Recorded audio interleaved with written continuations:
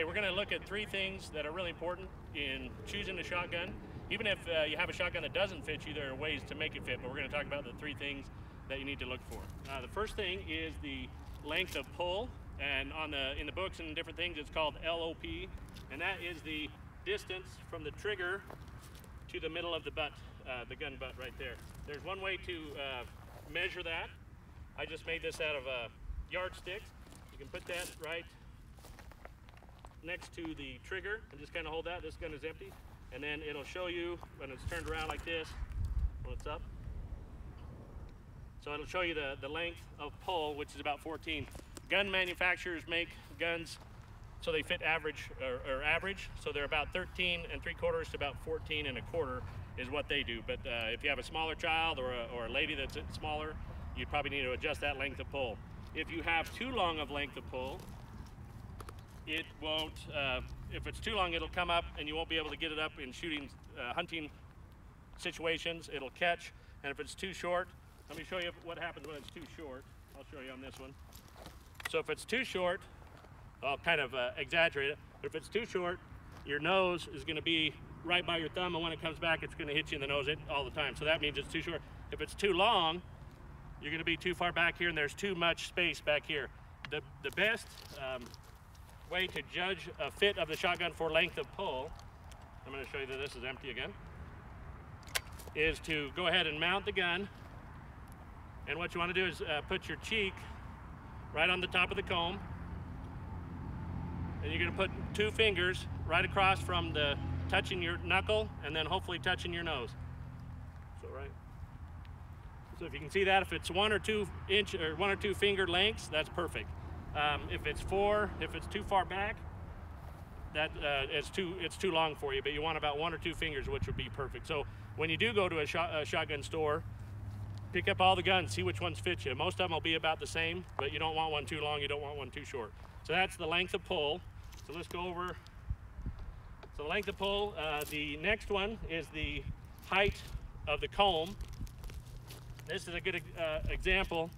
This gun isn't the right height for me. It's a redone stock, and they didn't do it correct. I'm actually in the process of making another stock for it. But if you'll see, when I put my head down here, my eye is actually looking about right here. I wouldn't be able to see a bird at all. So let me put that up.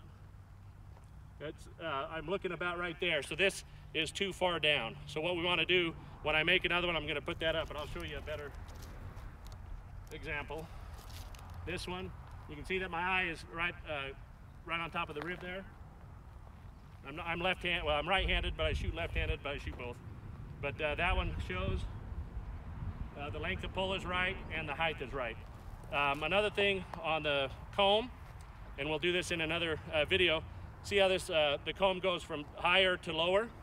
We're going to make it so your comb is level, because every time you put your face in a certain spot and it's correct, if you're in a shooting situation and you get a little rushed, you might put it up farther or put it back farther, or put it up farther or back, and that's going to change your height of your eye, which is your rear sight, which we'll talk about a little later. So if you change the position here, you're going to change your point of impact and your shooting spot. So it's kind of hard. So I'll show you how to make that level, and then wherever you put your face and mount the gun, it'll be the same level. The next part, we talked about the length of pull. We talked about, we're going to talk about grip. Grip is really important. This is a kind of a pistol grip. They have more exaggerated grips. The grip is really important to pull the gun back into your body.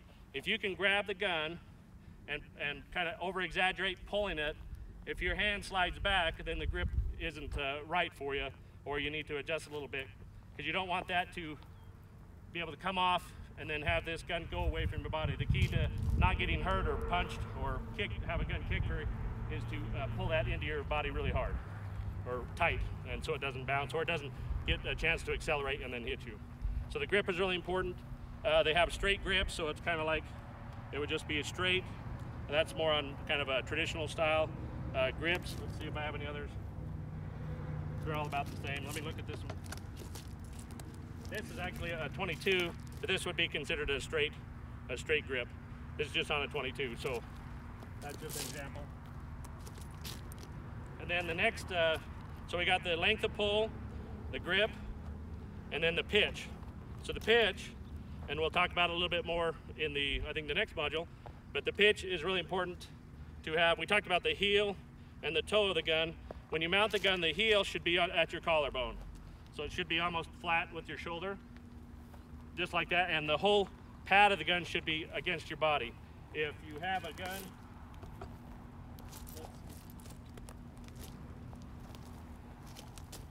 this is a really good bad example of a shotgun. This is a pretty down pitch, but I'm just going to exaggerate. So if you have a gun that fits you and most of the pan is up, it's going to actually hurt and dig into you, and it's not going to be fun to shoot. So that pitch is very important to have that correct. Now this is a well-made gun, so the pitch fits me perfect when I'm about level. And so, okay, I'll stop there for a minute. Good.